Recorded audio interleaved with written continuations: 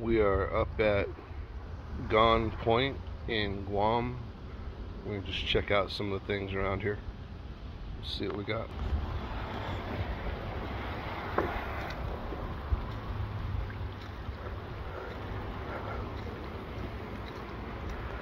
So this is pretty much a point where the Japanese were trying to hold off the Marines when they landed.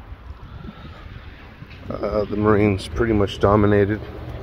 I think they took out 20,000 Japanese, and we might have lost about 6,000 Marines. So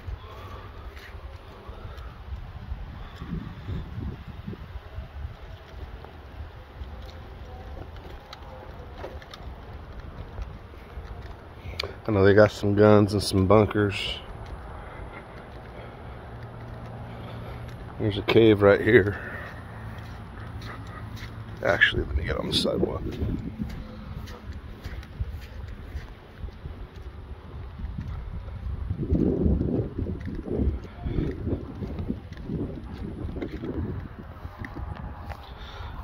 Here's one of the caves. Oh. I guess they were tunnels that the Japanese had.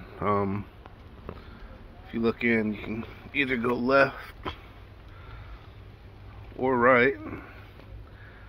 So I'm by myself, I'm not going in. But then again, around here you have another cave entrance of some sort. I mean, it looks closed off, but maybe it's a I don't know, fireplace or something. Let's go on top of the hill.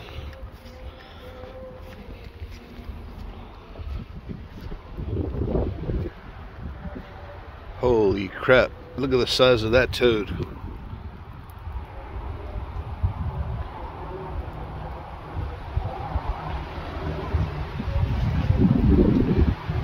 He's just eyeballing the shit out of me. Alright, let's get past him.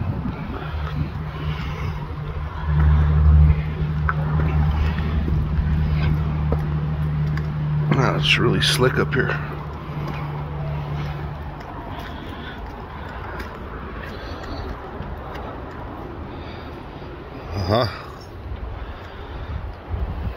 A bunker. And apparently this is where it housed a pretty big gun that put the hurting on our Marines.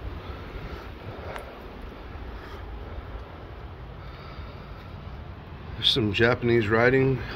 From what I understand, it is the platoon, and somewhere down here there's a 13, which said that that's how many men manned this post. Let's go inside. A lot of mosquitoes and gnats.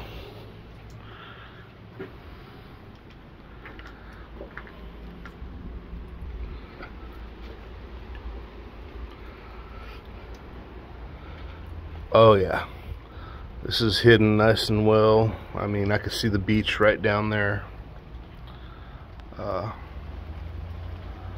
So ideal spot if you're gonna have a gun like that. Jesus.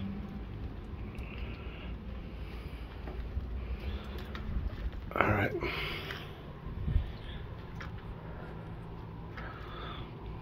I'm sure these guys perished.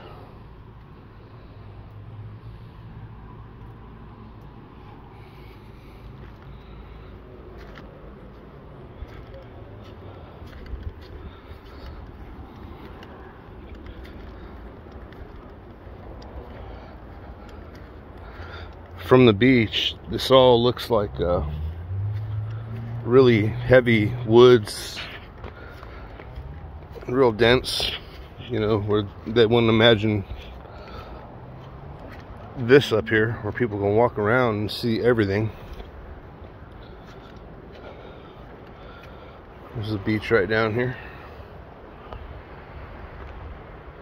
But yeah, I mean, what a great lookout point for a little while.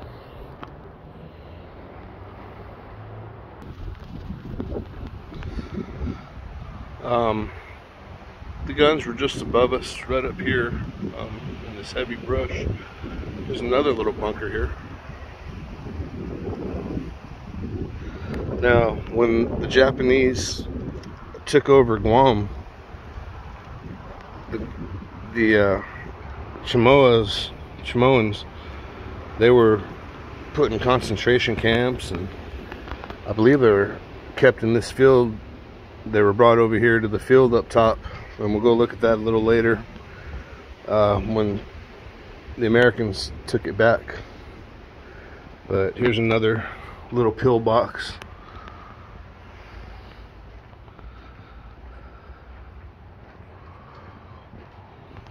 Probably a little 20mm gun, or I don't know, or a centimeter. Let's see.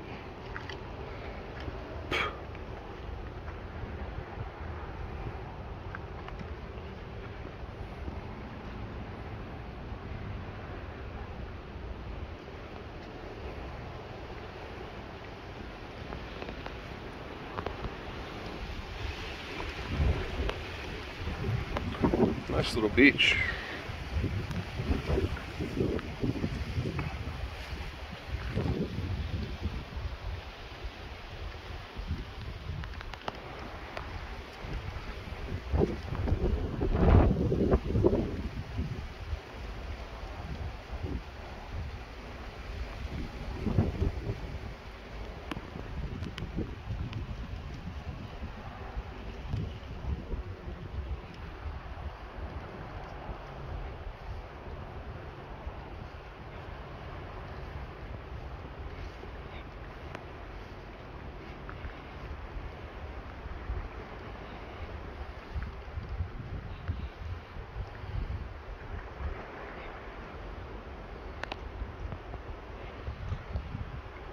Yep, a really big war. It looks a little peaceful and overcast right now, but I'm certain this place was banging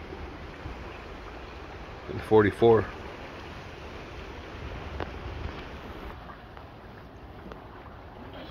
I'm down on the beach now.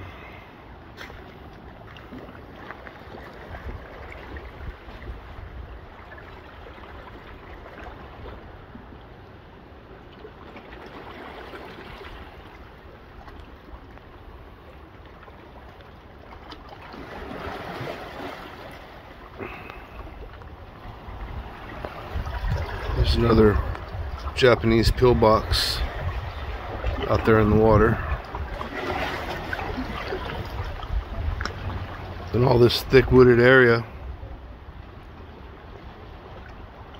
is just the camouflage for what's really up there. Killers. Alright, let's sit around and take a look at the guns. We're just hanging out, getting some shelter. It's raining pretty good now, so a lot of natural cover here. Staying pretty dry, though it's raining pretty good. Not too bad. Another look at the bunker from the outside.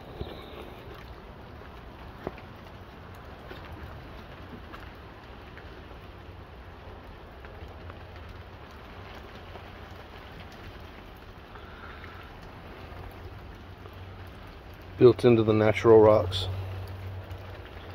A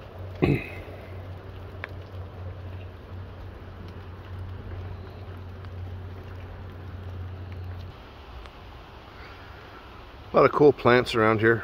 You can see little butterflies just flying around. Colorful, a lot of color.